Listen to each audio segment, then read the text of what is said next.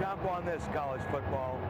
A Florida Gators team that nobody thought belonged on the same field with Ohio State owned this joint Monday night. It was hard to imagine that a team that had 50 days to prepare for Florida hadn't seen the film, or at least acted like they hadn't seen the film. At the snap of almost every ball on defense, there were 2 or 3 Ohio State Buckeyes that clearly weren't ready for the shifts. They weren't ready for some of the receiver sets. It was a great surprise for a guy like Tressel to get caught so unprepared. Chris Leak had a terrific game. He played like everyone expected Troy Smith to play. That couldn't have been more shocking. Look at Boise State is undefeated. Look at Wisconsin that's out there with only 1 loss. This, to me, in many ways, argues for a playoff.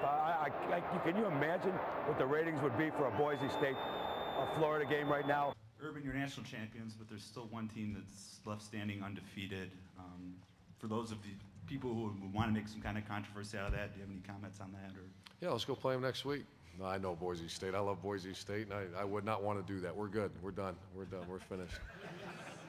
You'd have a wonderful showcase, and the kind of money it would put into college football's coffers would be just terrific.